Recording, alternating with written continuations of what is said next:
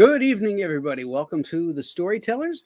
Tonight's going to be a fun night. We're going to talk about the dynamic and incredible John Buscema, but not in a way I think you're expecting, because everybody's talked about his Marvel work, and that's what we all know him from. But he had a long career before that, illustrating comics for Dell and other publishers. And you know, I'd seen some of his artwork, and of course, it's beautiful as always. But it's pre Jack Kirby. It's before he was introduced to the power of Marvel and the power of Jack Kirby layouts and stuff. And then once he adapted that, I mean, you know, his ability as a draftsman, you know, took that to a whole nother level. But I think it's going to be fun to compare and contrast his earlier work before he got what I call Kirbyfied. And who better to talk about it than one of the foremost John Buscema aficionados and an incredible painter, Mr. Joe Jusko.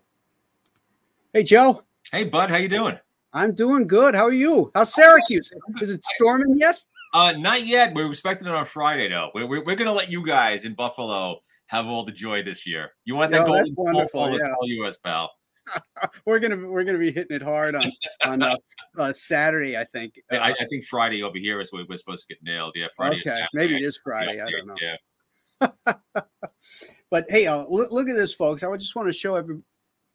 There it is. That's the original 1978 first printing hardcover that I bought as a kid. And you know, the title of this thing is, you know, when John Buscema broke his own rules, because. And he wrote that book. He had these wonderful drawings in there about, you know, one way to tell the story, which he kind of says is the DC way, and then the Marvel way, you know, which is much more dynamic. And I think that's what we're going to talk about tonight is before he got Kirbyfied. It's really, yeah, it's really interesting to see in that book how he does the side by sides of what normal people would do and then what real people would do. And honestly, it's like if you look at the early stuff, it's how he drew before he got to Marvel. You know, yeah, so it's not just these DC way; it was his way of drawing. You know, right? And it was sort of, you know, you look at just about any other comic of the day. That's how the comics, with the exception of a few, you know, Kriegstein and the guys at the EC, right. And of course Kirby, how they laid out stories was, you know, completely different. But by and large, a lot of the you know, it was pretty standard looking. They were relegated to the 6-panel pages, yeah. And there's not a whole lot you could do with 6-panel pages. You know, I mean, John obviously, Ron learned how to do that, but at the time, I mean, if you look at anybody, Alberto Gialetti, you know, who did tons and tons of stuff for Gold Key and Dell. I mean, beautifully drawn. He's one of my idols, Gialetti, but it's not the most exciting stuff. Beautifully drawn, right? But you know, not dynamic at all. Right, and that's all about the layouts and how the panels, how many panels you put on a page is irrelevant. Right. Because you look at Kirby in his you know, his golden years at Marvel. You know, he never went out of the panel box, you know, and he would do lots of grids, him and Ditko, but it's how they arranged the illustration within the panel, which is what's so amazing. Yeah, exactly. It's they knew how to foreshorten stuff. They knew how to crop. They knew how to crop dramatic effect, and that's something that John learned later on also. You know, with this entire sequence, I think there's a sequence where a guy is talking to his boss in the office. And there's stuff, yeah, there you go. And there's a boring way of doing it, and then there's John's way, which has the hand cropped and the foreshortening, and he knew every shortcut, but effective way to tell the story. You know. Yeah, and the other thing, and we'll see that when we start looking at some of John's earlier work, is that if you notice in this, most of the figures are all relatively the same size. The camera angles too are all at eye view pretty much, except for this fourth one here. Right. You know, it's, you know, functional. It's well drawn, you know, but it ain't that. Right. Exactly. And this is what I'm talking about. That bottom right panel. You know, where he would learn how to crop stuff. You know, which was also expeditious, but also dramatic. You know. Exactly. Exactly. And this is what they used to call a talking head page. It's prevalent in the comic strips. And you know, you got to have these, you know, there's exposition and things that have to be told to the readers.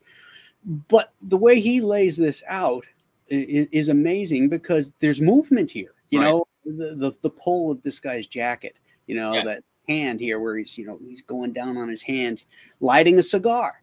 It's an action. This page reminds me a lot. Sorry to cut you off. This page reminds me. He did a framing sequence in a I think a Peter Parker Spectacular Spider-Man comic where they're all sitting in a bar in a booth.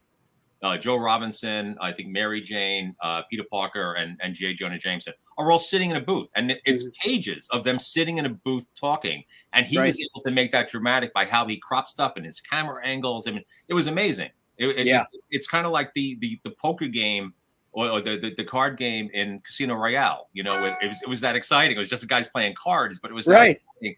And there's still a framing sequence he did of these guys sitting in a booth at a bar. Was fascinating how it never lost your attention, you know, talking heads, but composed like this, you know, that to me, those are the sequences that separate the men from the boys. You know, when everybody's starting out, they're drawing all the action, the fight scenes and all that. And, you know, everybody and his brother can do that, at least perfunctory, you know, but it's this kind of stuff. You know, people talking, people doing banal things, and then adding the levels of just natural gestures. You know, you look at him lighting this cigar, and how he's holding the cigar down by his side here. You know, those nuances. You know, you'll see him, a woman holding a teacup. You know, and maybe the pinky fingers out a little bit. You know, it's those little details to me that I look at and I'm like, yeah, nailed it. Well, you know? he obviously acted out his characters in his head as he was drawing them, you know. And Steranko had mentioned to me one time, because even in my paintings, because I learned to draw by copying John's stuff when I was a kid, and I retained a lot of what I saw in his work in the way I still compose things and everything. And Steranko had asked me once, he said, "You kind of act out your figures as you're drawing them, right?" He goes, "I could tell," and I said, "Yeah, well, I got that from John." You know, because John obviously did that. And, you know, you want somebody's always doing something, you know what I mean? And panel, even if they're standing, they're never just standing there. You know, they're doing something. There's something going on with the figures. And that's what made his work so interesting to me. Right. And you know what I think that all the great artists have, too, is that they have that visual library. Now, I talked to Howard about this one time. You know, there was a phrase that I ran by him that I heard, and I thought was very true. It's that, you know, artists and writers aren't participants; they're bystanders. They watch the world.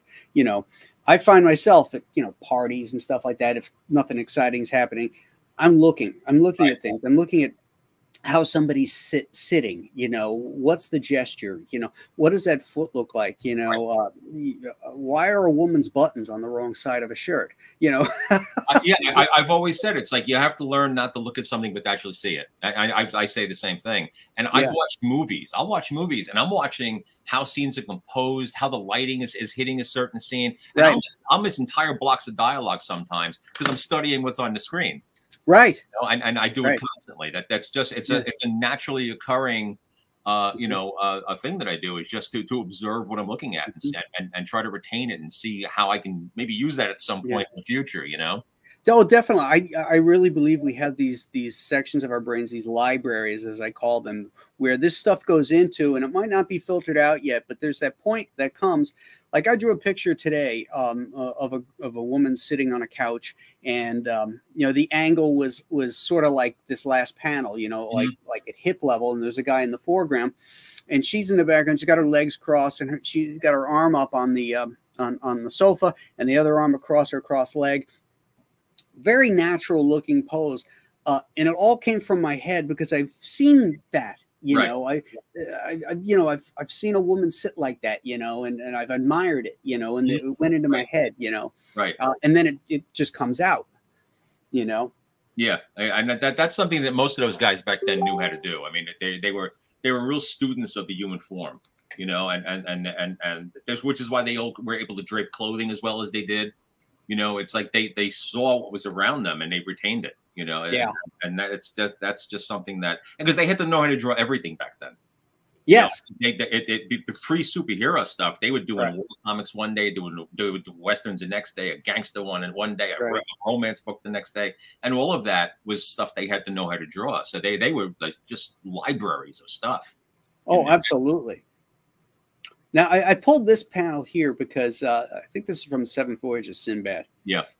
And it really illustrated to me the non-Marvel way of doing something.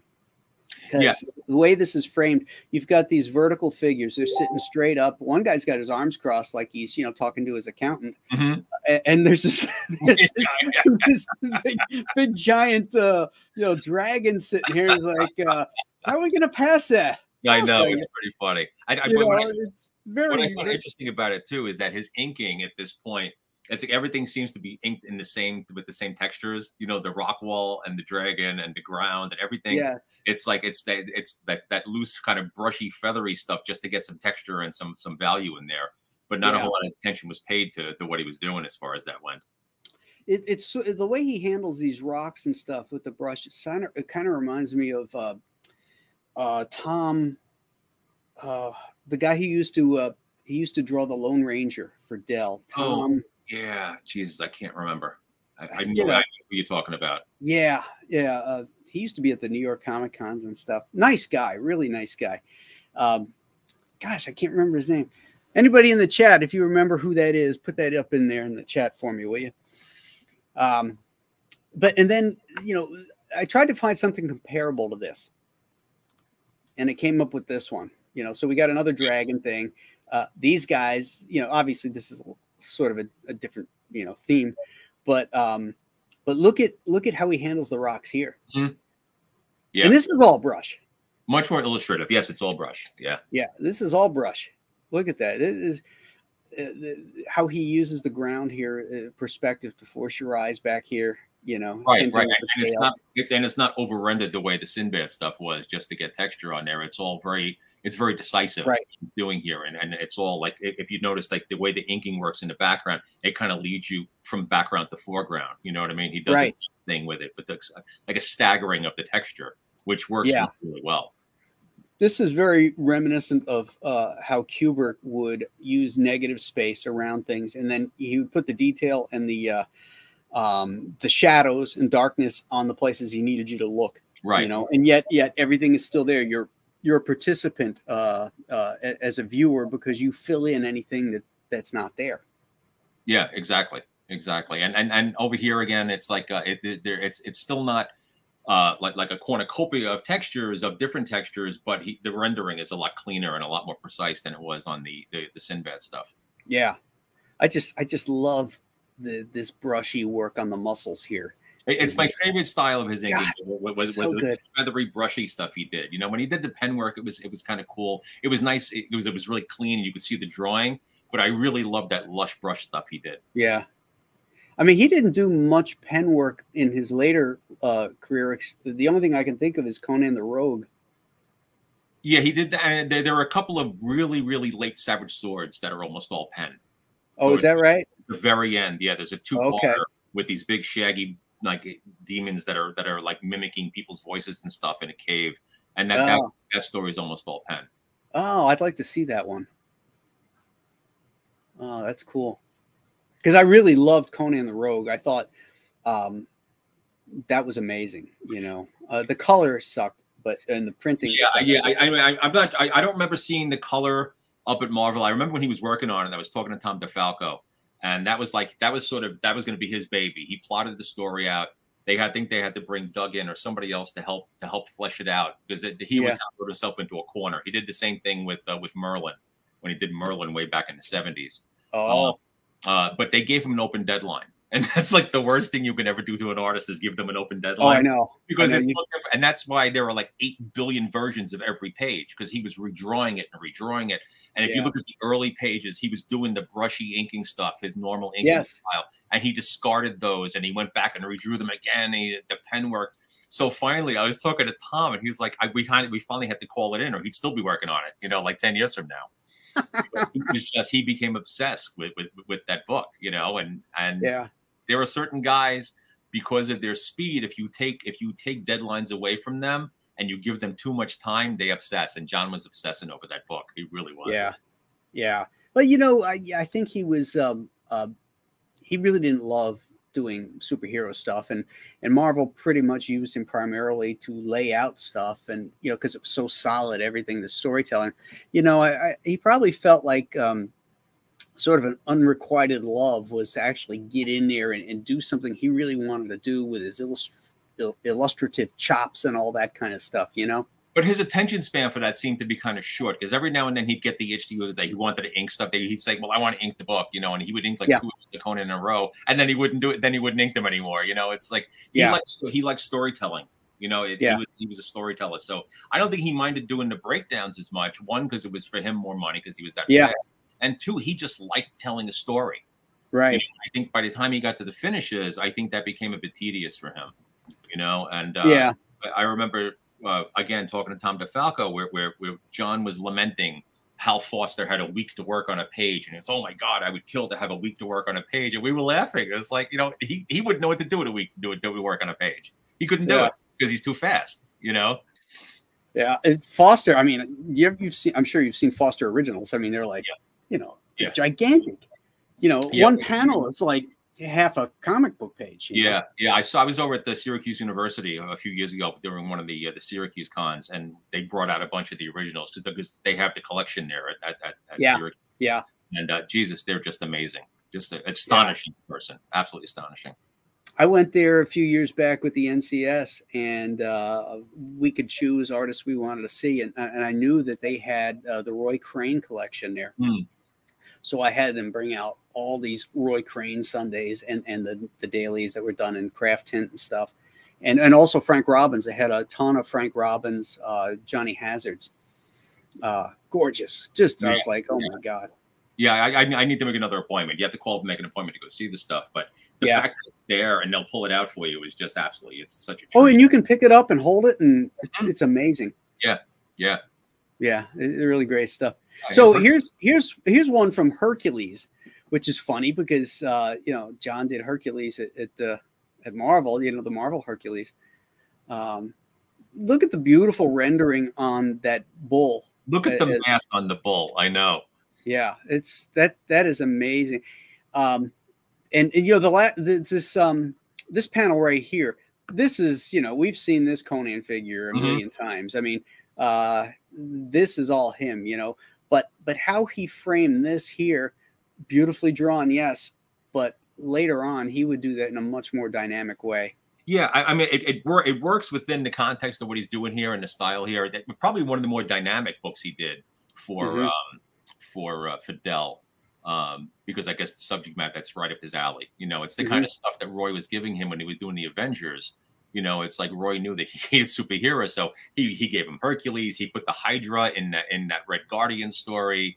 You know, it's like he was giving him all kinds of stuff that he loved to draw within the context of the superhero stuff. Right. This was really right up his alley. Yeah, I love the way he used to draw Hercules. Yeah. You know, especially later on when he came back in the 80s and had that nice run with Roger Stern and Tom Palmer. I love that Hercules. A lot of that was Tom, though. I mean, because I remember seeing those layouts up in Marvel, and there was practically nothing there. I mean, he was really, they were bare bones layouts because he knew Tom could finish them. You know. Yeah. So almost all the machinery that you're seeing in those pages and all the shadowing and the draping, that's all Tom. Oh yeah, definitely. With John's dynamics underneath it, you know. Yeah. This is one I found. I was trying to find something where he had somebody fighting a bull. And I found this from Conan. And speaking of Tom, this is Tom Palmer inks on this. I can blow that up. Yeah, there you go. Yeah. Yeah, you see the way he framed the first panel. Yeah. And look at the spread on those legs. You know, you believe that man could actually toss that bull. Right. It's so much more dramatic. There's so much more weight to the figures at this point. Yeah. Like this one, I don't believe this guy could do that to this bull. That bull is heavy. Well, he is Hercules, though. You know, that is true. That's true. But look at the muscles on this bull here. This is freaking amazing. Yeah, there are a few. There's a lion, I think, in that story, and there are other shots of this bull, and they're just amazing because the way he was able to emphasize the musculature with the shadowing and the brushwork and stuff like that. I mean, even the one in the upper left panel. I mean, that's a lot of work in that neck, in the neck of that bull, you know. Oh yeah, where he's tossing him in panel 3, that underside there, that's a tough angle. Yeah, no, it's brilliant. It's done brilliantly. It really is. Yeah. So let's see what else we got here. Ah, here we go. Ah, Sinbad. We're back to Sinbad. Yeah, yeah. Beautifully drawn. Again, the figures are all relatively the same size. Yeah. Which kind of makes a boring layout.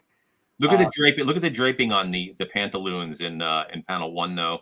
Yeah. And the body language on the Cyclops in panel 2. You know, him coming through the trees. Yes. I mean, it's just it's also natural looking. It really is. It's amazing. Yeah, he's got that those clouds back there reminds me of Pyle. Yeah. Yeah, You know? he was definitely being a little bit more illustrative back then. I kind of like the rocks that we saw in the other panel. I think they were a little over rendered for what he was trying to do. Right. But yeah, you could see the evolution of his work in these pages. Yeah.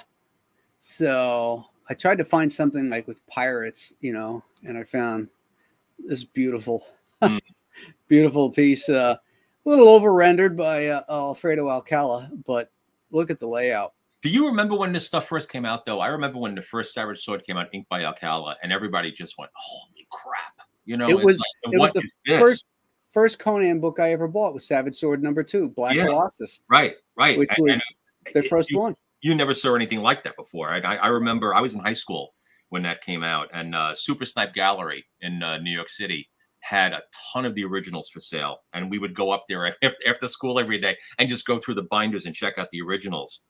You know, I don't know if he got them from John or if he got them from Alfredo, but they had binders of Buscema, Alcala, Conan stuff. You know, do you remember what they were going for? They were expensive. I mean, I'm talking really? 74, 75. They were asking like $400 a page. Really? Yeah, yeah. They were. Wow, that is expensive. Super Snipe was super expensive. You know, okay. But yeah, they were a ton of money, of money. You know, I remember going to a Chicago Con in 1987, I think it was, and there was a dealer there who had a stack of Buscema pages, and they were $25 to $50. You remember those days? I know. Oh my God! I ended up buying a couple pages from Doc Savage #1, and I still have them. With that were inked by Tony DeZuniga. Right. And but I had the opportunity to get so much more, and I didn't. For some reason, you know what it was though. It's like when that stuff was cheap, we were all working and trying to pay our bills too, so there wasn't a lot of money to go around. That's true. You know, Mitch Itkowitz used to live on Staten Island with me, and Mitch was an art dealer, and he would come over at my house with a bunch of stuff he had for sale, and like I'd have to pick and choose like certain pages. Like I bought the Splash to Subby 6, that great shot of Tiger Shark holding Dormer by the arm. Yeah.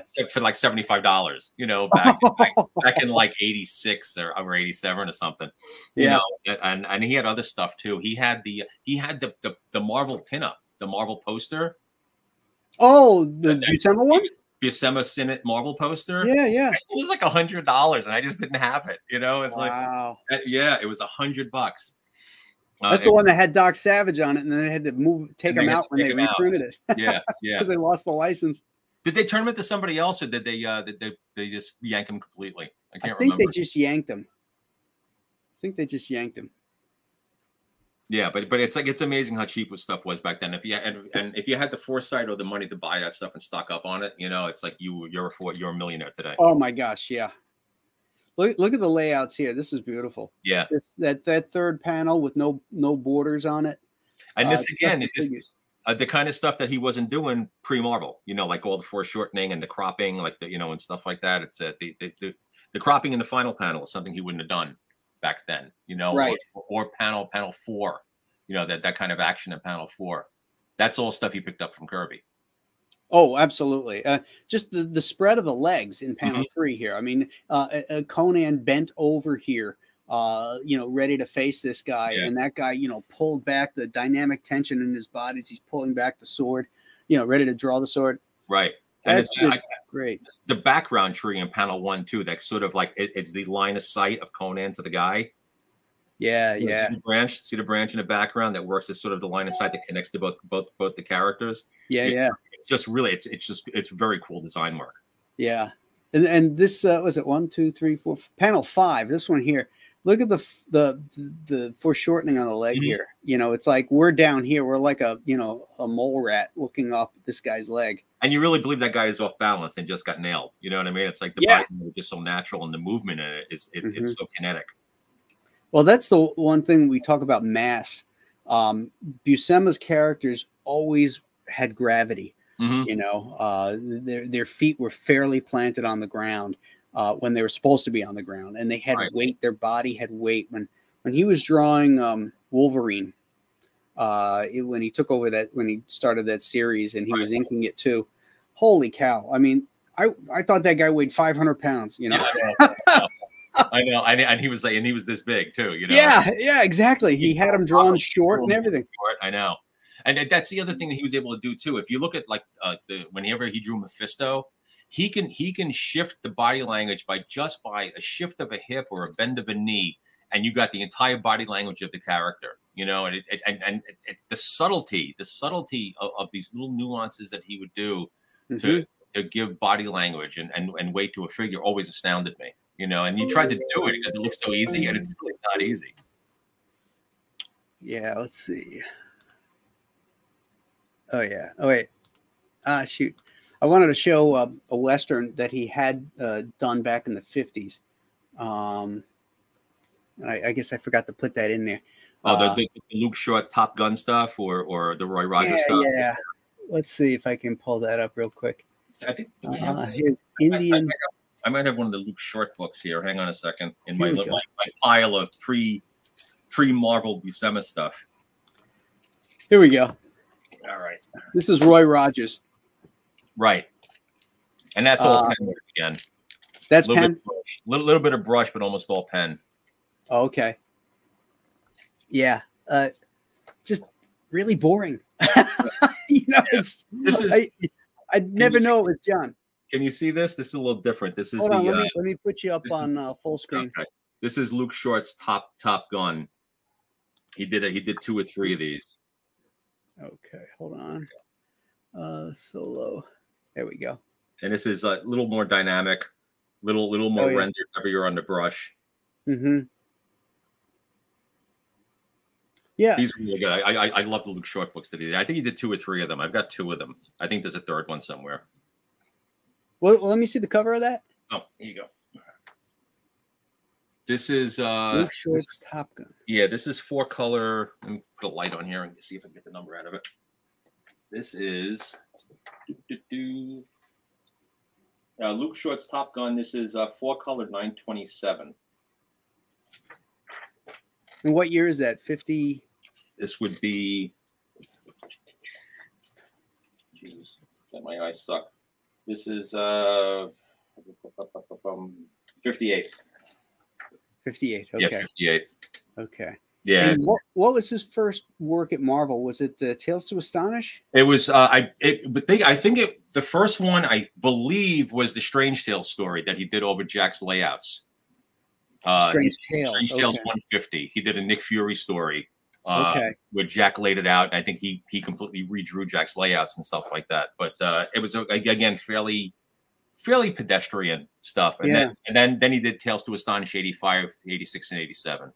Okay, but that was over Kirby's layouts too, wasn't it? I don't know. I'm not sure if the first one was. I know the first one. You could tell that he still wasn't getting down like the idea of like Marvel exaggeration because the Hulk splash, he looks like he's 6 feet tall instead of like 6 feet wide. You know, right. He's way too tall, and the torso was too long, and the people were all great, but the Hulk wasn't really all that awesome. You know. Yeah. I think he started to get it by the time the humanoid came along. That big pink guy that he was fighting. Oh yeah. Remember?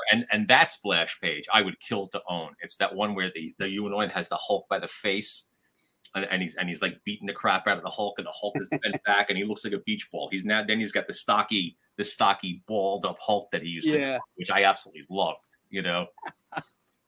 Where are we here? Okay. So yeah. This you know, that's not great here, but then look at this. Look at the difference. Yeah. Holy shit. Yeah, the action and the acting, you know, and the Yeah. body language. It's so much less pedestrian than the stuff he was doing. Yeah, this almost looks like he was looking at Girard's stuff. Yeah, because look at that background, you know. Yeah, it's very and like the Conan the Rogue stuff. There's a lot of De La Fuente in this also. Mm. He was a big fan of Victor De La Fuente, which is I think the approach he finally opted on Conan the Rogue, which is why it has such a European look to it. Yeah, no, there's only one guy who could draw horses as good as John Buscema, and that was Gil Kane. Yeah, well, yeah. As far as action, in action, and the most bizarre poses you could ever think of, those guys were amazing. Yeah, absolutely. Yeah, you know, whenever I lay out a story, the figure dynamics, there's two people I think of, and that is John Buscema and Gil Kane. Mm-hmm. And then when it comes to the actual storytelling, the layouts of the page layouts and stuff like that, the guy I think of is Joe Kubert. Okay, yeah. So it's those three guys that are in my head when I'm thinking about how I'm approaching a story. That's a great triple crown to have. It really is. It's I mean, you really can't go wrong with any one of those guys. And it's funny, when I was a kid, it took me a long time to appreciate Gil Kane, because when he was working for Marvel, was that whole sort of like skinless anatomy thing. Yeah. You know, it kind of threw me. It threw me, and I didn't quite understand Gil Kane back then. Now Gil's after John, Gil might be my favorite like superhero cover artist, comic book artist, because the guy is just absolutely astonishing. His ability to move and foreshorten a figure and put action to a figure, I think, is second to none. Even John, he's better than John at that. Actually, you know, the most amazing posing. Mm-hmm. Gil was able to do, you know, and Gil's use of perspective, like even, you know, you're in J. Jonah Jameson's office, and he might put the camera like a couple desks back, and he might be standing talking to Robbie over by the window, but then where he's got the desk angled, the perspective of those desks are leading you right over to this guy, and it was just beautifully composed stuff, you know. Yeah, it's I mean, there was somebody posted a page they owned the other day of I forget what book it was, but we were talking about Dolphin. Remember the old Jason story? And it's one of my favorite stories. I love that cover. And somebody posted a page a Gil Kane page they had, and they bought it because it had Dolphin on it. And there's one little panel, and there's a shot of Dolphin like foreshortened swimming, and it was so natural. Wow. It was just this really natural, and it's a little tiny figure, but it just flowed. And it was like, you're like, Jesus, how did he know how to do that stuff? So, you know, and you know that he knocked that out, you know? Oh yeah. But it was brilliant. Yeah. That's great stuff. Great stuff. I loved when, Kane was inked by Romita. Yeah. Because Romita cleaned up a lot of that, you know, naked mannequin you know, look. He put kind of some fat and flesh on the faces and stuff, and smoothed things out and made the girls prettier and everything. But but the dynamics were still there, you know. Right, exactly. If you like there's a difference between Atkins inking Kane on Captain Marvel and Romita inking Kane on Spider-Man. Right. Like Atkins inked that skinless anatomy thing, which kind of worked. I mean, it was really quirky and it worked on the Captain Marvel stuff, but I don't think it would have worked on Spider-Man, you know. 3 favorite cover artists. Me? Mm-hmm. Kubert, without a doubt. I think the guy was a genius as far as composing cover. You go through any DC cover that he did, it was brilliant. I like Buscema. I think Buscema is underrated as a cover artist, but Romita. I think Romita's Spider-Man run is completely undervalued as far as his cover work. That is his entire cover run from 39 through say 100 or 100, whatever it was. I think there's not a bum in that bunch. I mean, they're brilliant. They were absolutely brilliant. And the third one, or are you including Buscema? God, this is so tough. I didn't say the show was going to be easy, Joe. Yeah. It's tough to pick 3 because so many guys brought different things to it. I think over John, I would pick Gil. I thought Gil was an amazing cover artist, especially when he was doing like all those box covers, which are close to impossible to compose anything in, and he was able to compose the most amazing things inside those boxed covers. Yes. But Kubert would be my number 1. I thought Kubert was absolute genius. No matter what the genre was. And I like Neil. I like Neil Adams. Oh yeah. But his non-superhero stuff. I like his genre stuff. I like the horror stuff. I like the Western stuff. I like the mystery stuff. I thought those covers were almost like paperback covers done for a comic book. You know, especially with the color palette that they used on them. You know, so I'm more of a fan of Neil's non-superhero covers than I am a superhero. Yeah. I think my three favorites are, like you, Kubert, Gil Kane, and the third one is Nick Cardy. Oh yeah, I forgot about Nick Cardy. Forgot about Nick. Yeah, Nick Cardy made me spend a lot of money. Yeah, I forgot all about Nick Cardy. I mean, the Aquaman cover of him holding Mira is just one of my favorite pieces of all time. How about some of those Batlash covers? Yeah, like that one where he's hiding behind the tombstone and the Indian is walking by. The colors on that, the purples and the white snow. Oh my God, it's so amazing. Yeah, and that's where I think that DC had the edge on Marvel. Were the covers and the palettes they used. Yeah. You know? And I think that Neil is the one who said he took credit for that, of teaching them how to use color the way they did in advertising, so you can get the grades of color and make it almost look like a painting. Right. He brought that in from advertising. And that's when all the DC covers start to take on that look, like the Cardi covers and the Neil covers and stuff like that. They all had that sort of like almost painterly quality to them, you know. I think Jack Adler had something to do with that too, because he was the production manager there and at that time, and their covers, DC's covers, were just, you know, from the late '60s through those early '70s, they were blowing Marvel away. I agree. I completely. You know, they were so much more attractive, and they had so much more depth to them than the Marvel covers did. Marvel covers were exciting. The DC covers were enthralling. You know. Yeah, and they looked more professional. The colors weren't as garish. You know, a lot more color theory. You know. you mean the Grim Reaper on Avengers 52 was garish? I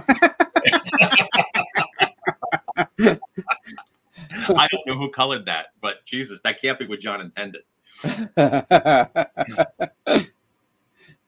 So you know, this is we talked a little bit about this backstage.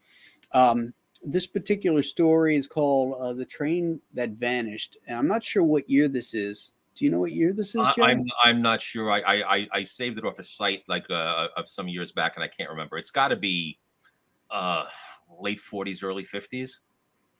You think it's early 50s? It's probably around there. Yeah. Okay. Yeah, it's when he was doing the Forbidden World stuff and what we got here. Let's go to the videotape. Yeah, he was doing a ton of stuff for Forbidden Worlds and Adventures of the Unknown.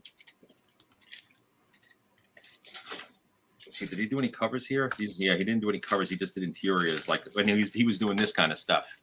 He was doing the Adventures of the Unknown books. Whoops, okay. The camera. Oh yeah. You know, and then Forbidden Worlds. He did a ton of Forbidden World stuff.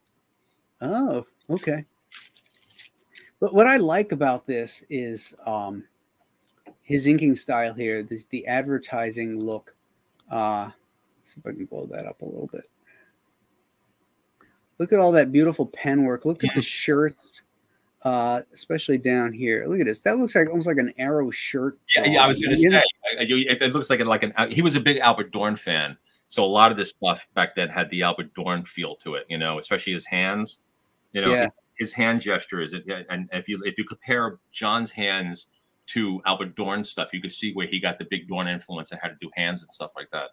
And now this right here, and all this fine line inking is very Bernie Kriegstein to me. Yeah, I can see that.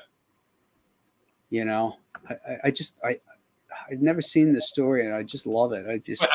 And the fact that it's so early too, I'm sure it's John really kind of learning his tools at this point, you know, because you could see that like the face in the upper left panel in panel 1, there's almost no rendering on that, and you'd never even think that was John at this point, you know. Except the squinty eyes and the eyebrows and stuff like that. But aside from the way it's the way it's rendered, I don't think I would ever pick that out as being Buscema.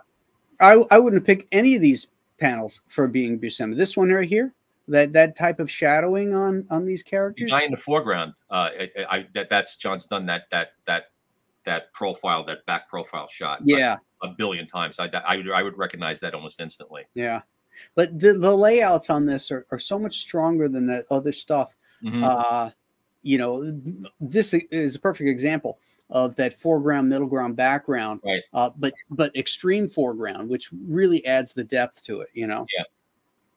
And he's got the camera angles moving. I mean, maybe it's because the train is off kilter or something. I don't know what the story is, but there's a lot of movement here. Yeah, yeah. I mean, he was doing as much as he could to kind of get like sort of a cinematic feel to the stuff, but then we're back to this sort of like mundane, you know, talking head page. You know, that's Buscema. Oh, there's no mistaking that. No mistaking that at all. Yeah, and this guy here too. The wall. Look at the thin legs. Right. Yeah, he's had Wolverine walking that pose like a billion times as Patch. You know, if you put a patch on that guy, and it could be Wolverine walking. Right. I like this guy here. Just the way the suit folds. I really like that. Okay, now he's doing a little Ditko. Yeah, it's bizarre. Yeah. You know what he used to do really cool is like when he was doing these kind of bizarre world type things, you know, like dreamscapes, like Mephisto, right? Know, like he would use his brush line and he would like draw these ribbons, these swirls that actually had depth to it. And right, with stuff like bouncing out behind him and stuff. There was a time traveler story in Thor. I can't remember what the guys are. The big tall guys with like the big heads. It was like Thor, like 243. Oh, the Frost Giants? No. They were aliens. They were like aliens with big eyes. It was like Thor 243 or 244. The Time Twisters, I think they were called. Okay. And he did a thing, and he did. There's a panel in there that has that whole that swirly space, you know, other dimensional stuff that he used to do, you know, and it was unique to him because he did that a lot on a lot of the science fiction type stories, and it always seemed to work. You know, these sort of like really bizarre, surrealistic backgrounds. This looks like from a Rosie Greer movie. The two-headed guy. Doesn't it? It looks like his two heads. That's pretty funny. Yeah, there's a tangent that you don't want. Yeah. That's hysterical. Yeah. That's really funny. And then I like the over-exaggerated running here. That's great. The cartooning, yeah, and that's the kind of stuff that you saw later on when he did Weird World. You know, when he did the exaggerated cartooning with the elves. You know, it was that kind of stuff. Oh, Nick Capello says that this story is from Forbidden Worlds, number 87, 1959. Oh, it's that late. It's that late. Wow. Okay. All right. Thank you, Nick. Now here he goes, getting a little brushy. Yeah, that's the advertising guy in him right there. Yeah. In fact, this whole page looks a little bit more brushy than the other stuff. I wonder if he just decided to pull the old number 2 out. Yeah, I don't know. It's like I was saying earlier, like when we were in the back room. He was experimenting with different inking styles during this whole period. You know, he would do like on the Vikings or I think Sir Lancelot, it was all pen. And then he would go and do like the heavy brush stuff on like Hercules and the Seventh Voyage of Sinbad. And I think the only one he didn't ink himself when he did all of those 4-color books was Spartacus. Spartacus were his pencils, and I forget who inked it, but he didn't ink that book. Oh, interesting. Which is bizarre, and you could tell because it's really sloppy, heavy inking. You know, he might have inked one page that I think looks like him, but the rest of it is definitely not him. Huh. And it's listed on the checklist as to who actually inked it. I just can't remember off the top of my head. Well, what year did Buscema come over to Marvel? 66. Is it 66? 66, yeah. Okay. Yeah, that's when he did the Strange Tales, that one-off Strange Tales story, and then jumped on to Tales to Astonish. And then he started the Avengers in 67? Wait, I think that was 66 also. Oh, okay. I think he bounced over right after Tales to Astonish. He bounced right over to the Avengers. I used to own the covers to Avengers 41 or 42 years ago, the original covers, and long story as to why I had to sell them, but yeah, I missed those covers. They were gorgeous. Wow. Did you ever hear the story? And it was probably around this time, 66, 67. There was a party and Stan Lee was there, and he's notoriously bad with names. And Stan leaned over to Neil Adams and said, "Who's that guy that just came in?" And Neil looked at him. He said, "That's the best artist you got." He says, that's John Buscema. I never heard that story because Stan supposedly is the one who got him back, who called him up and supposedly talked him into coming back to comics again. So it's really odd that he wouldn't recognize him. That's yeah, maybe John shaved his beard off or grew a beard or something. I don't know. Or the story could be full of shit too. There's a lot of those. And those guys never saw each other. I mean, Sinnott didn't see Kirby for 10 years that they worked together. Once. Yeah. They only met once. Superman and Con in the 70s. They were working together since like 65. It's like, and they never met. That blew my mind. Yeah. The guy that used to do the Cisco Kid, Salinas. He never met the writer. Yeah. All those years, never met the writer. Yeah, it was so different. I mean, we take it for granted now, but back then, it's like if you weren't like living in the same town or the same city, or it's like you just never saw each other. Stuff got mailed in. I still don't know how they made deadlines with stuff getting mailed in, like USPS all the time. Right. I mean, you've heard stories of stuff going missing. Mm-hmm. And they had to redraw stuff like the Avengers 79 cover and stuff like that. But yeah, when you think about it. Which is, I guess, why you had to live in New York at the time, to work for Marvel at DC, because you would deliver stuff most of the time. You take the train in and drop stuff off. Most of those guys were in the tri-state area, Connecticut, New York, right. New Jersey, where they could train in and then spend a day, drinking and schmoozing. Well, that's where I consider myself fortunate. I grew up in New York City, and Marvel was right there. So it's right. I used to go up to Marvel all the time and just hang out for a day and walk around from office to office and pick up work and stuff like that when I was first starting out. So it was a definite benefit to be local and be able to visit the offices on a regular basis. That was the beauty of the business back then, is that it was much more insular. They were standalone companies. They weren't corporate, owned by these corporate monoliths. Right. And of course, pre 9/11, you could just go up. You could take the elevator right on up. There was somebody at the desk there. You knew her at that point already. You knew the receptionist, and she would just buzz you right in. And exactly. You didn't have to have an appointment to go see anybody, and you can hang out there all day long. That's right. Now it's kind of, you go up, you have an appointment with somebody, you go to see them, and they usher you back out again. It's you're not prowling the hallways, introducing yourself, showing your portfolio, or any of that one-on-one. Yeah, and that's how you build relationships. That's how you got to know all the editors back then. Is you just went from office to office, and they would see you, and they see what you're working on, and you would talk to them. Really, I got so much work early on just by being in the office and going from office to office. Absolutely. Stuff that would have gone to say Bob Larkin or Earl Norm or something like that. I happened to be in the office. They're like, "Hey, cover, you want to do it?" It's like, yeah, sure, of course. Which I wouldn't have gotten had I not been there. Yeah. So it really was a boon. It was a boon when you were starting out to suck work up by walking around from office to office. And like you deliver your artwork, and you could, if you timed it right, you could pick up your paycheck that day. Yeah. It was if you got the voucher in Wednesday before like noon, right, it would cut you a check, and if not, you had to wait.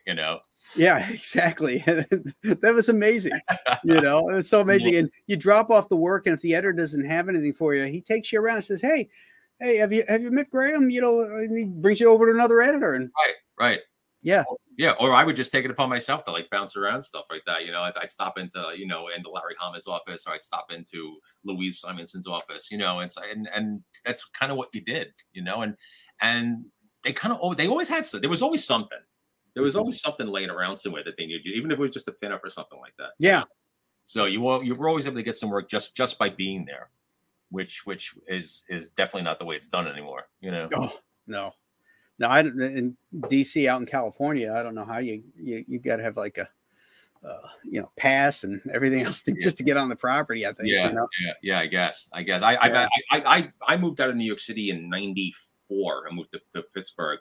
And that was the last time I went to the Marvel offices. So I haven't even seen the last 2 Marvel offices. You know, so I remember when they were on Park Avenue. Right. They were on 57th Street when I first started, and Madison, and then they moved down to 28th and Park. And those are the last offices I remember. I have a butcher who lived in Pittsburgh when you were there and knew you. Oh, really? His name is Josh. I can't remember his last name. Okay. But he said, you know, he used to see you. I don't know if it was at conventions or something because he was a comic fan. Big guy, you know, really nice guy. But so I probably recognize him. I'm the worst with names. I'm great with faces, terrible with names. Yeah. Yeah. So. Oh, that's funny. Yeah. Well, Joe, I want to thank you for coming on. Is there anything about John that we didn't cover about this era here? I don't want to keep you all night. No, I think we pretty much covered it. I mean, it was amazing. Like I said, I've hunted down his stuff. Michelle Mayo has a John Buscema checklist online that lists basically everything John ever did. You know, and I go by that checklist and I try to seek out the pre-Marvel stuff that I can possibly find. Not the easiest stuff to find. It really isn't, you know. Not a lot of demand for it.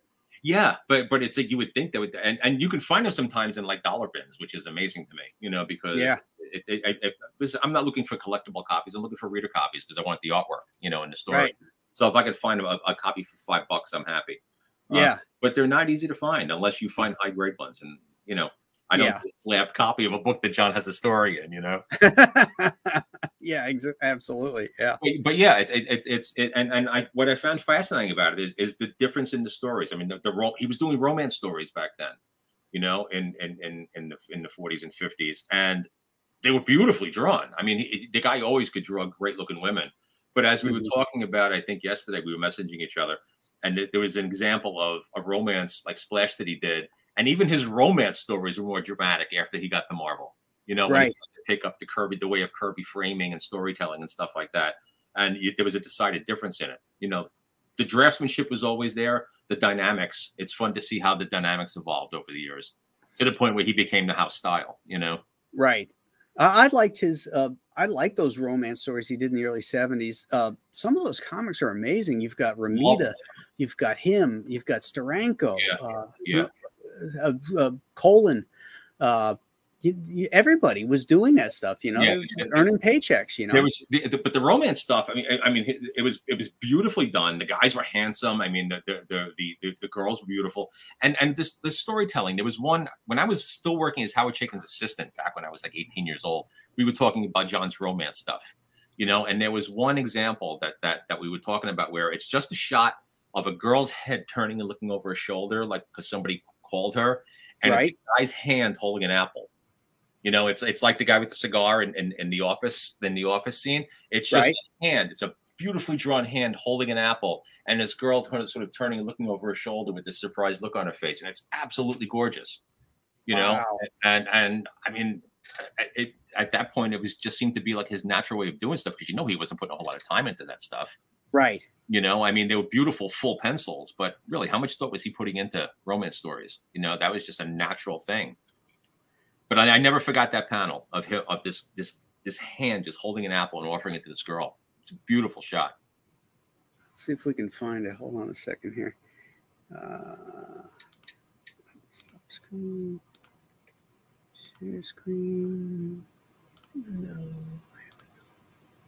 Okay. This one, is that Ramita or is that Sinnott who inked that? Which one? Oh, this one? That's Ramita. Yeah, that is Ramita. Okay. This is the story, actually. I believe that. Is that the story with the apple? That might be the story. Oh, wow. Let's see. Maybe not. Maybe not.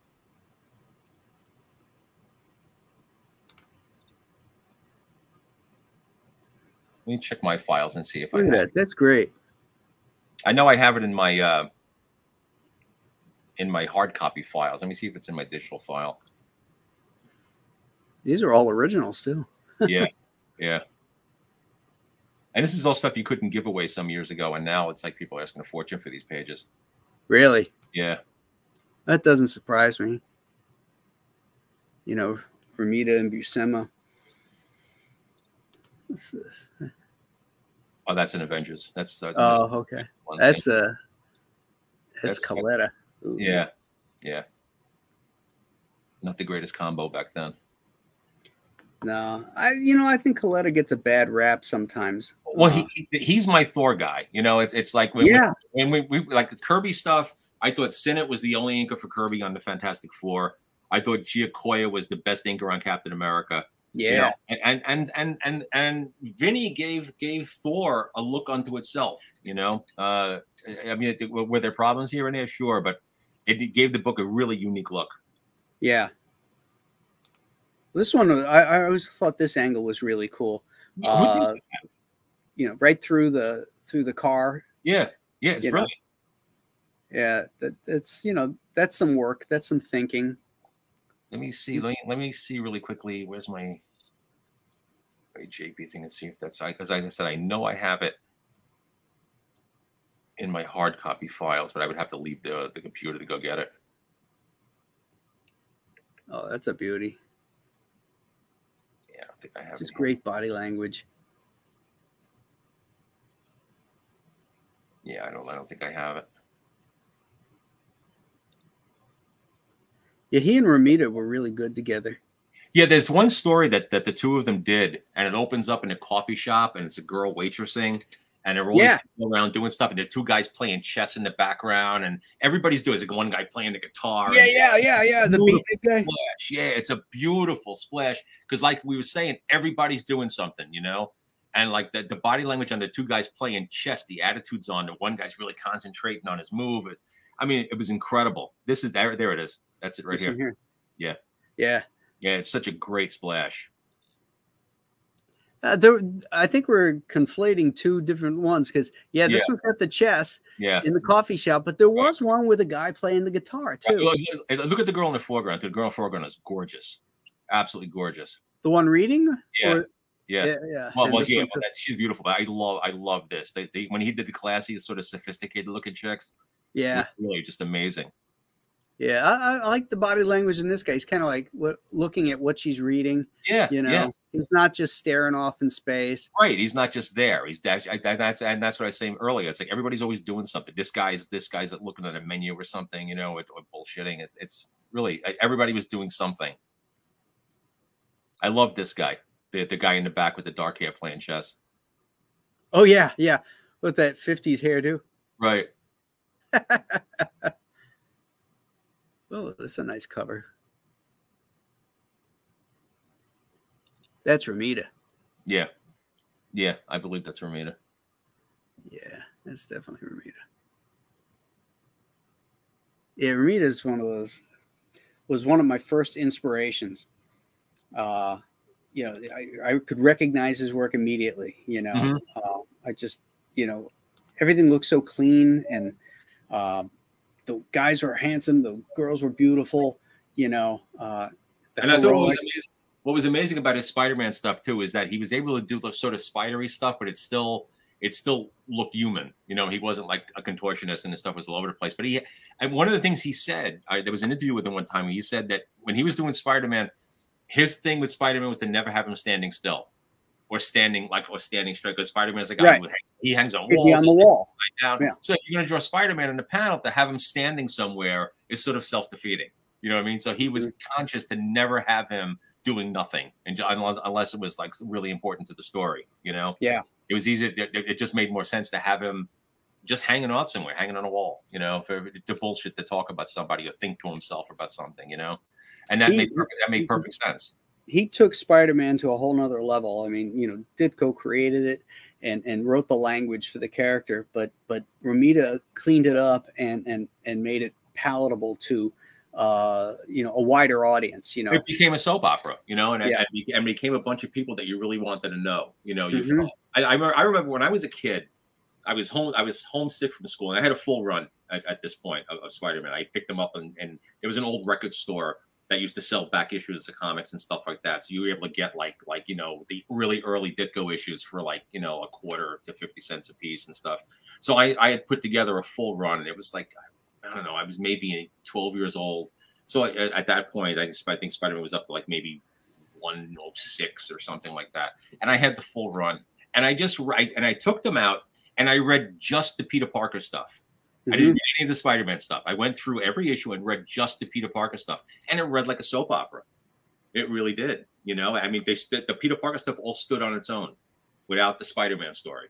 And I never forgot that I did that, or how fascinated I was that particular subplot and storyline worked all by itself. You know, I have to say that my favorite stuff in the Spider-Man comics was the Peter Parker stuff. I mean, yeah, I was glad when he would start fighting the Green Goblin or the Lizard or whatever.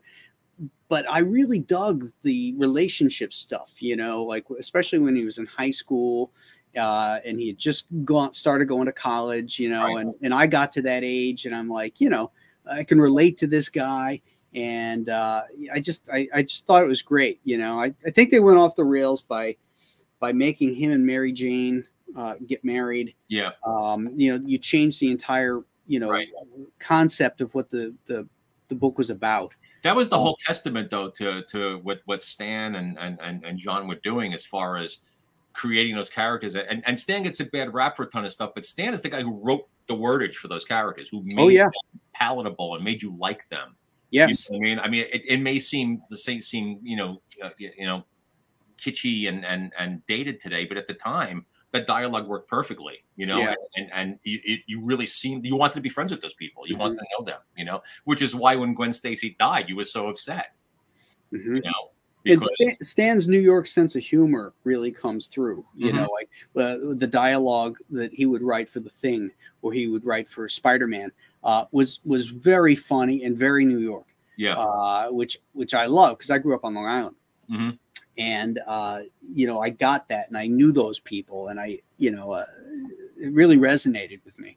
Yeah. Yeah. And another thing about those books, the Ditko ones and the Romita ones, is that when they drew the city, you know, it felt like New York City. The buildings weren't accurate. No. You know, the buildings were cartoon versions of buildings. But I you know, being as how I was born and raised in Manhattan, they feel more like New York City to me than the really highly referenced stuff today. You know, there was something about them that they seemed, if they drew like an alleyway, it felt like an alleyway. You know what I mean? Because it wasn't pretty. It wasn't. It was, and it was rudimentary, but it just seemed more authentic to me somehow, and it still does. Now, you know? Are you a Ross Andru fan? I like some of Ross's stuff. I wasn't a big fan of the Ross Andru Spider-Man stuff. There was something about his faces that always seemed a little bit contorted to me that kind of bothered me. You know, the exaggerations on him and stuff like that. And but because I grew up on Romita. Romita was my Spider-Man artist, so it was kind of hard for me to accept the Romita stuff, the Andru stuff after Romita left and came. I asked the question because. Yeah, he's a bit divisive. A lot of people don't care for his cartoony style. But the one thing that he did was his New York was real. Yeah. You know, you knew, you could tell where these guys were because he photo referenced a lot of stuff. You know, he didn't copy, he'd take pictures of it and use it as reference and make it work. But it had that feel. And I've told the story before, and I'll never forget when Spidey 138 came out, the Mindworm story. And Peter's going to go live with Flash out in the Rockaways. And at that time, you remember the Rockaways, you know, it's like burnt down buildings and empty lots and all that kind of stuff. And there he is taking the taxi cab, and there's the ocean on the one side, and like there's a building sticking up, and then there's this empty lot with rubble on it and shit as the car is going by. And I'm like, I've been on that road. You know, we used to take that road to go to Kennedy. You know, right, exactly. You know, it just felt so real to me. Yeah, and again, it was referenced, but it wasn't slavishly referenced the way stuff is today. So it just somehow felt more authentic to me. You know, I was looking through like Ditko and Romita Spider-Man stuff recently, and I was like, Jesus, it smells like New York. It felt like New York. You know, and I don't know if it's just because New York doesn't look like that anymore. You know, because it's been built up, and it's a lot of those areas aren't there anymore. Right. But that's the New York I grew up in. You know, so that always felt like the authentic New York City to me. Yeah, yeah. Ross Andru's figures, you know, were a little wonky sometimes. His Spider-Man didn't have quite that heroic look that Romita had, but I would submit that Andru's was closer to Ditko. in that it was kind of eclectic. Yeah. No, I would definitely agree with that. Yeah, without a doubt. Yeah. But I'm a huge fan of Ross Andrews stuff. And ironically, since we're doing this about talking about John, that was a character that John never seemed to be comfortable with. Spider-Man. Yeah, I think if there was one character that John just seemed out of place with whenever he tried. I mean, I know he was when he did those issues with Mooney. Yeah, like a 9 or 10 issue run. I don't know how much of that had Romita layouts to it or Mooney cleaning it up. Yeah, I think it was both. Romita did do the layouts, right? And then Mooney could, and I think Romita went in and touched up some faces too. Yeah. Because I know the webbing. John never got the webbing right. So the webbing was all Mooney. Cleaning the webbing up and stuff like that. Yeah, but I love those books. The 2-issue Lizard one is one of my favorite story arcs of all time because he did the best Lizard, man. He really did. Yeah, he's still my favorite Lizard. Yeah. I'm sorry, John Romita, but that 2 issues with the Lizard were just friggin' incredible. Oh yeah. You know what? He looked like a lizard, not a dragon. Right. Lizards don't have teeth like that. Yeah. He really looked like a lizard, and they did him later on with the teeth, and they made him like hissing. He's unintelligible and stuff. It's like I liked it better when he had some intelligence and he didn't have the teeth or the claws. And he's Hulk size. Yeah, he's like 8 foot tall, like an alligator or a dinosaur or something. Yeah, he's a dinosaur in a lab coat now. Which I just never liked. So that whole period of like the. Up until they changed that was my favorite version of the Lizard. But that 2-issue story arc with John, it's like there was something about, again, his body posturing with the character. Yeah. There's one shot, it's a long shot of him like on the edge of a roof and he's hunched over and he's got his arms out, he's bellowing and stuff like that. I was like, Jesus, look how bestial this thing looks, Yeah. It was awesome.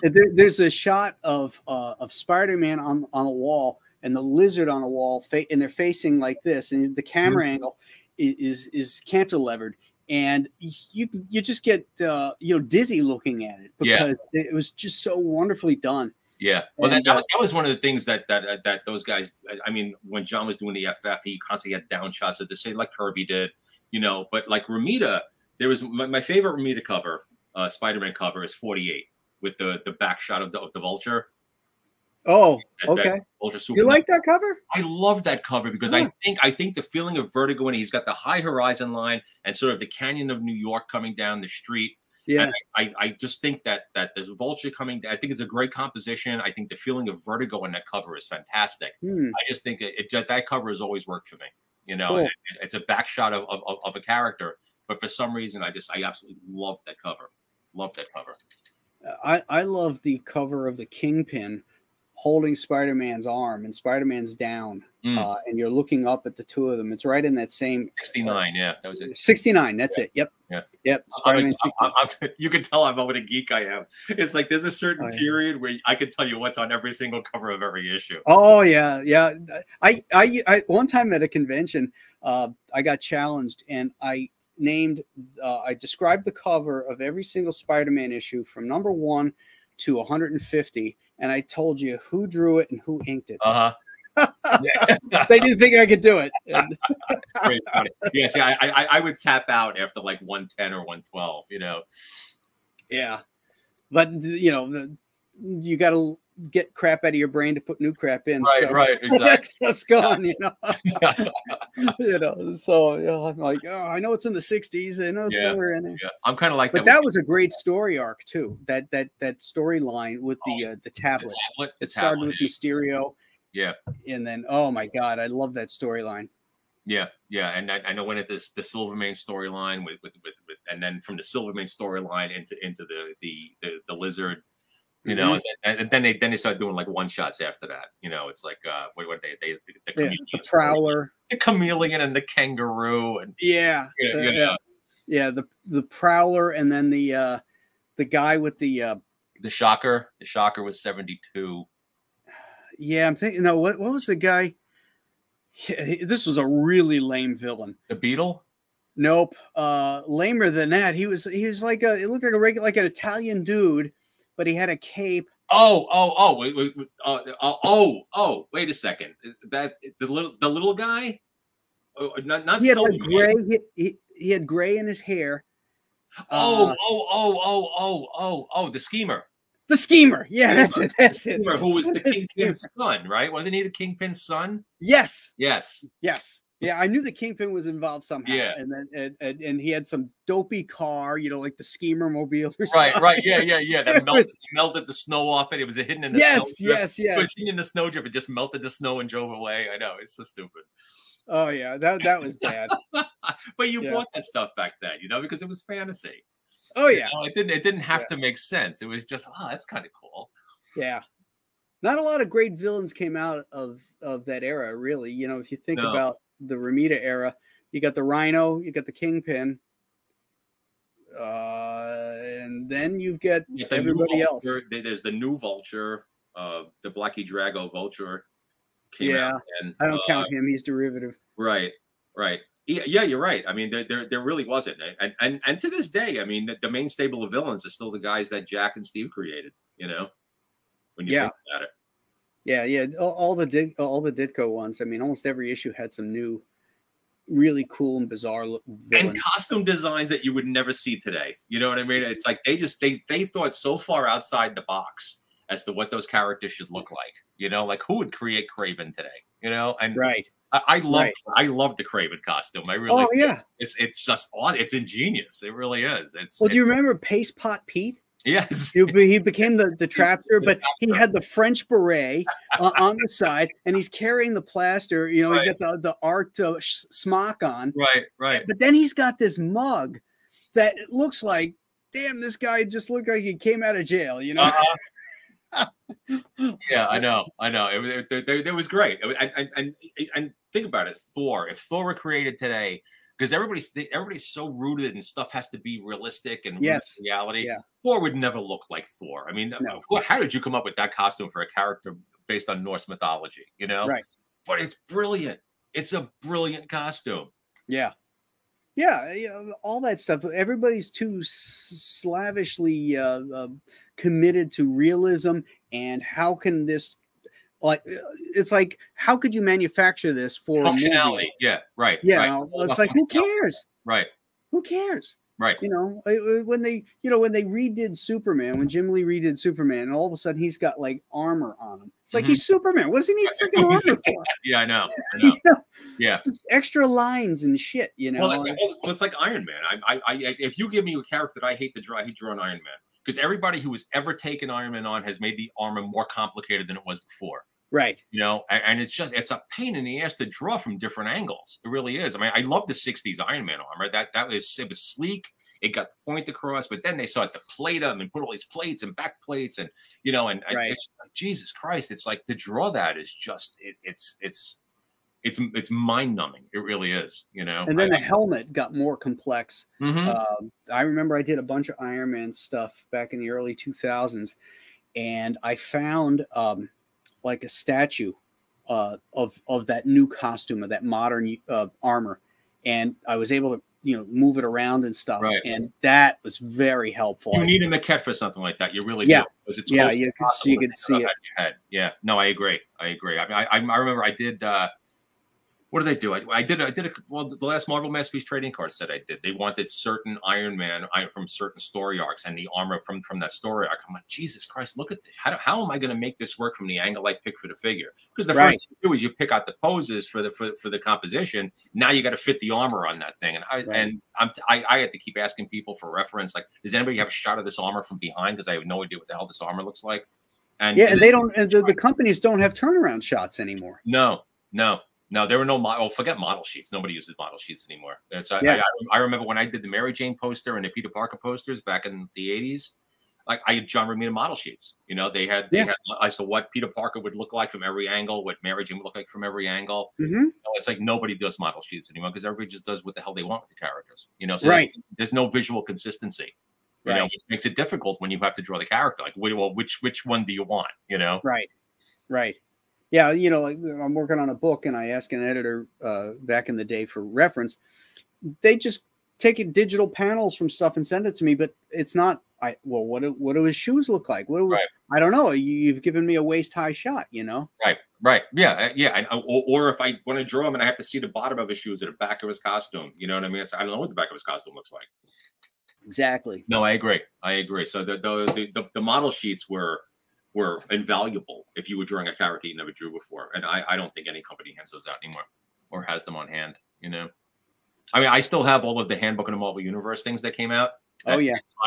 Because every now and then you guys draw a character. I whip those things out, you know, and it might not be updated. You know, I'll check. Hopefully, they haven't changed them. Yeah, hopefully not. You know. Yeah. But yeah, so yeah, it's interesting, and I know that that John had a hard time sometimes, and they would redesign characters, you know, because it's like he was used to drawing the character the way he was used to drawing it, and you could see when he was uncomfortable, you know, drawing stuff that he wasn't familiar with, you know, and you hope the inker would clean it up later, you know. Yeah, Buscema, I loved. He's one of the hardest characters to draw is the Thing, and because nobody could get the proportions right, you know. Right. It's Superman's another one. He's very hard for artists to draw. There's only a handful of artists that I think that do Superman well. Right. And the same thing goes for the Thing. But Buscema was one of them. Well, interesting with Buscema, if you compare Buscema's Thing to Kirby's Thing, and I didn't do this until way later because I love Buscema's doing the Fantastic Four, and you kind of like his round.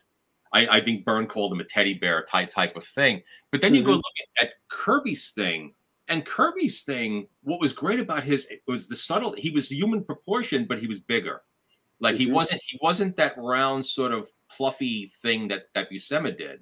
You know, he was like the cover where this monster, you know, where he's in the lab, and if you look at that cover, he's pretty much humanly proportioned. You know, on that cover.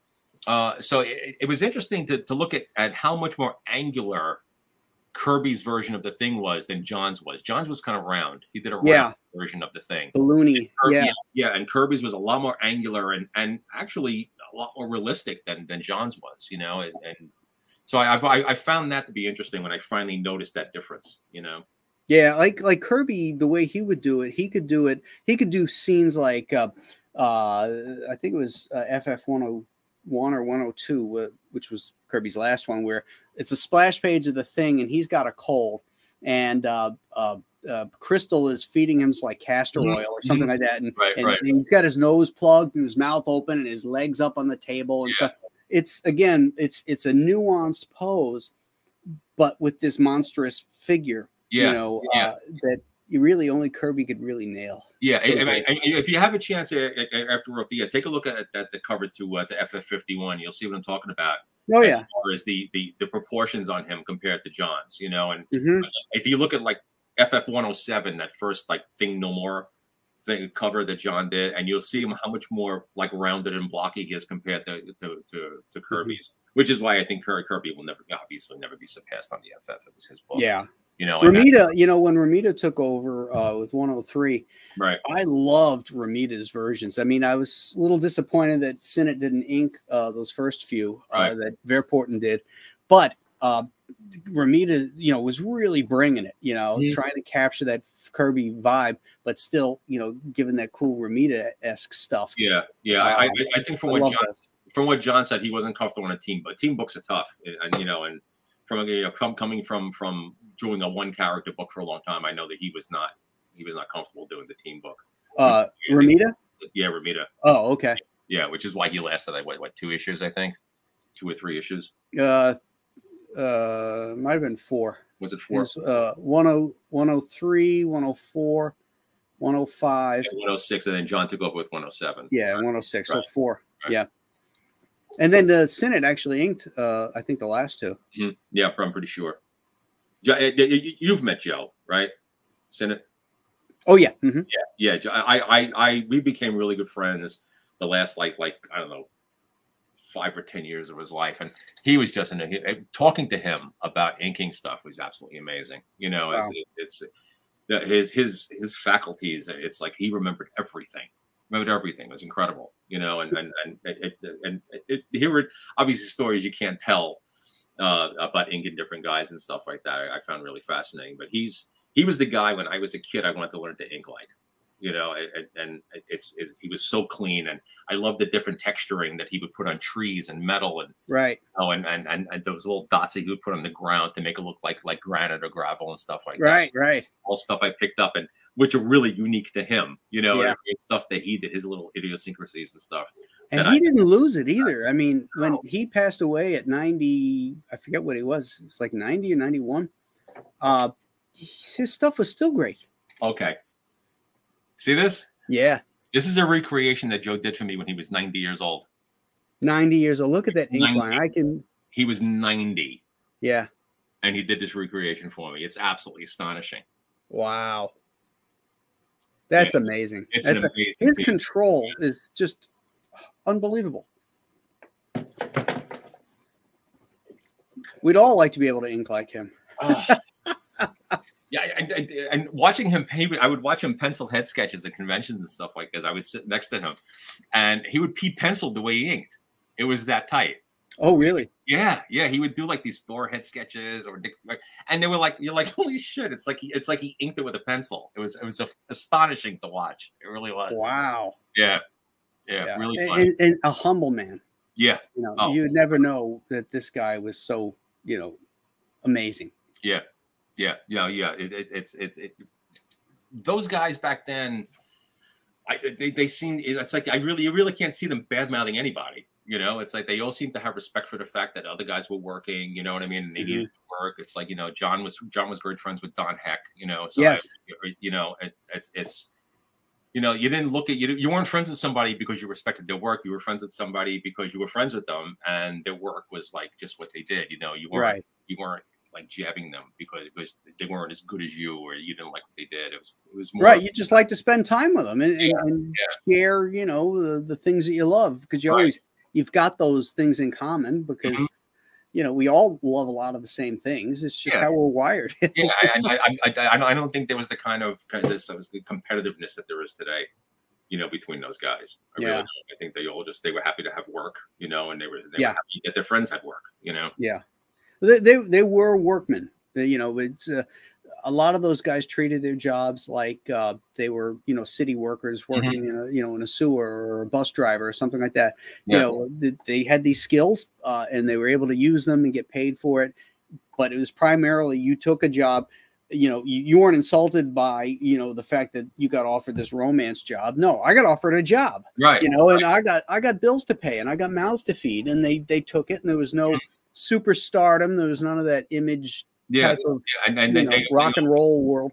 And they put the same amount of effort into whatever they were doing, which shows like John's romance books. His daughter told me he hated doing the romance books. Those romance books are gorgeous. Yeah. They're gorgeous. Because if you're going to do it, you do it well, Right. Yeah. That's a great craftsman, Yeah. Agreed. Yeah. We need more of those. Instead, you have us. I mean, the other guys. Oh, man. Well, Joe, I think we'll wrap it up here. I want to thank you again for coming on. I had a great time talking about Big JB with you. Yeah. Anytime. Hope you had a good time. This was a lot of fun. It really was. Good. Thanks so much. Hopefully we'll get to see each other at a con or two this year. Yeah, definitely. I'm sorry I wasn't able to get out there when Andy was up.